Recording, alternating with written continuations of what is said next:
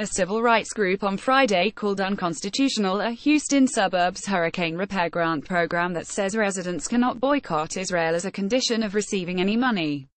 The American Civil Liberties Union said it's considering legal action against the city of Dickinson over its Hurricane Harvey repair grant program, which will provide money to people whose homes and businesses in the city were damaged.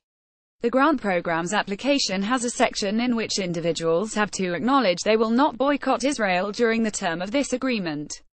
The Supreme Court has made very clear that participation in political boycotts is fully protected by the First Amendment, said ACLU staff attorney Brian House.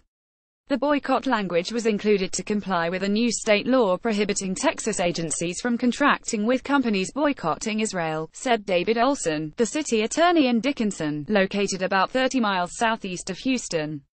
The law, which took effect September 1, prohibits all state agencies from contracting with, and some public funds from investing in, companies that boycott Israel.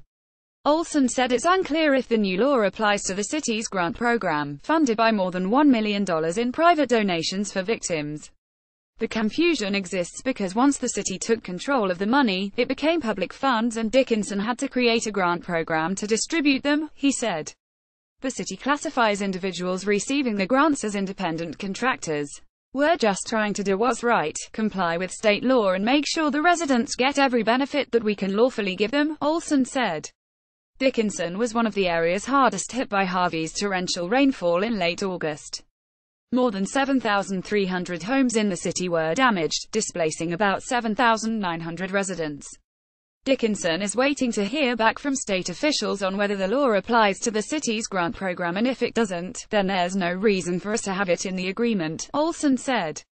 The city does not take a political stance on the boycott itself. They are not for or against it, he said.